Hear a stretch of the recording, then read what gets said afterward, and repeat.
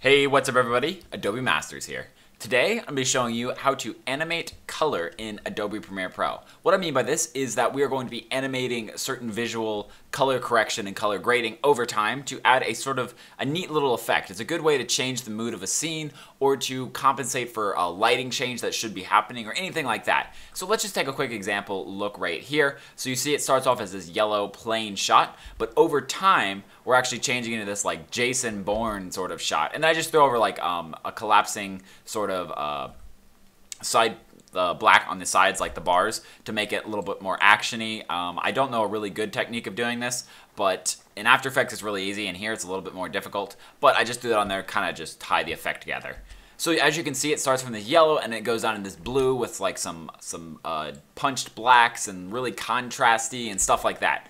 So let's get into how to do this. It's actually really simple, and all it comes down to is just using the animation preset. So if I bring this back into here with nothing on it, you'll see that's just a regular piece of footage, moves left to right. Nothing really fancy going on here. Let's cut it right here and let's start at a new sort of place. And so what we can do is we can actually go down here and do effects. We can search Lumetri, and then it's going to bring up about 1,000 different effects because it thinks that everything in the Lumetri presets is what you want. What we want is under video, color correction, and Lumetri. We want to drag and drop that on. And now we have Lumetri. And you can do the basic color correction stuff. We can go in here, we can get creative, we can go to the curves, we can, go into the reds and drop the reds down to give it sort of a blue tint and, mess around with things and get a look that we want. And that's a good way to color grade your footage so that it has a neat sort of vibe to it. But what we want to do instead is we want to animate this over time, and that's where looking for stopwatches comes into effect. You can see that there are stopwatches all over the place in this effect, which means we can edit things over time. So we can manipulate basically everything except curves over time, and basically just kind of have this go from one sort of color scheme to the next sort of color scheme. So let's Control Z this back to where we began, and so this is where we start with this sort of coloring. And now we can go in here and we can do something like, so it starts with the basic, and what we want to do is let's go into basic correction, and we can go, let's make the contrast, the highlights, shadows, let's make all three of these stopwatched. So then we can move ahead maybe like, I don't know, 1 second. Let's actually go 2 seconds. We'll go about 2 seconds, then we can move things. So we can go, we want the contrast to really shoot up. We don't want the highlights to be as intense. We want to drop those highlights down. We want to really bring down those shadows as well to get that sort of really crunched look to it. And now, over time, we can see that these effects start to take place. And so we've started to animate the color in this, and we're getting like a cool changing effect happening here where it's bright and then it comes down. And then we can do the same with color. So we can go in here, we can drop this down and maybe move into something like color wheels. And so we can animate the color wheels here.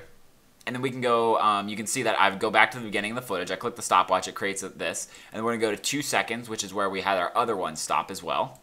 Right at 2 seconds. And then what we can do is we can, I don't know, maybe send the shadows to blue, or let's go slightly blue, and then the highlights to like green, midtones, purple, sure. Get an interesting sort of look going here, but you can see that it changes to this over time, and it creates a really, really neat sort of effect to it. And you can make this go really fast and make it like sort of a hue, sort of pumping scene where it keeps changing the colors around, or you can just kind of add a little bit of interesting appeal to your footage by changing it over time. And this is actually a pretty neat final product. It's a little flat, but I really like how the colors are sort of blending here with the low lights being in the blues and then some purple and some green there. I think it looks pretty neat.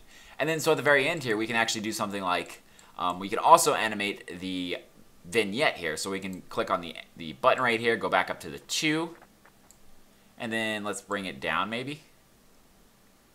Yeah, we can do that. So we'll bring that in, and then let's bring the midpoint in a little bit.